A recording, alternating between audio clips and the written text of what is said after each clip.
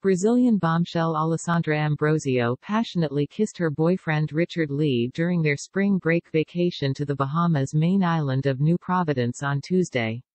The Wilhelmina model scooped up the CAA model, turning 41 next Monday, into his arms as they waded in the turquoise waters of Cable Beach in Nassau. Richard swung Alessandra around in the picturesque spot located outside the 1 Kelvin-acre luxury complex, Baha Mar Resort.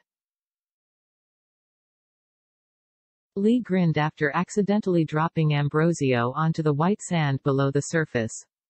The Cut Brazil host, who boasts 18.6 million social media followers, captioned her Instagram slideshow, "Everyone falls in love sometimes."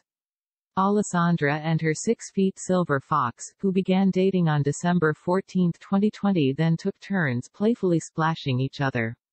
Richard is Ambrosio's first public romance since ending her 2-year relationship with Alanui co-designer Niccolo Audi in the winter of 2020.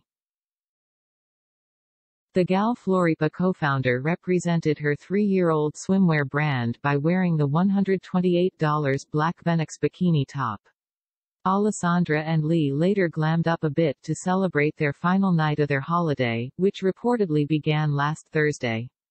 Ambrosio was also joined on the lavish getaway by her 2 children, 13-year-old daughter Anya Louise and 9-year-old son Noah Phoenix, as well as a pair of young family friends. The glamorous globetrotter mothered Anya and Noah during her decade-long romance with ex-fiancé Reed Dunn Denim co-founder Jamie Mazur, which amicably ended in 2018. On Monday, Kim Kardashian unveiled her new Skims Fits Everybody campaign featuring Alessandra alongside her fellow former Victoria's Secret Angels Candace Swanepoel, Tyra Banks, and Heidi Klum.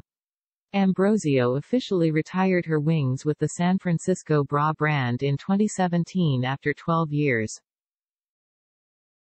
Meanwhile, the Utah native's last gig was for the revamped Century City Hotel, Fairmont Century Plaza Residences. Richard also regularly models for brands like Land's End, Dita Eyewear, Stitch Note, and Johnny O.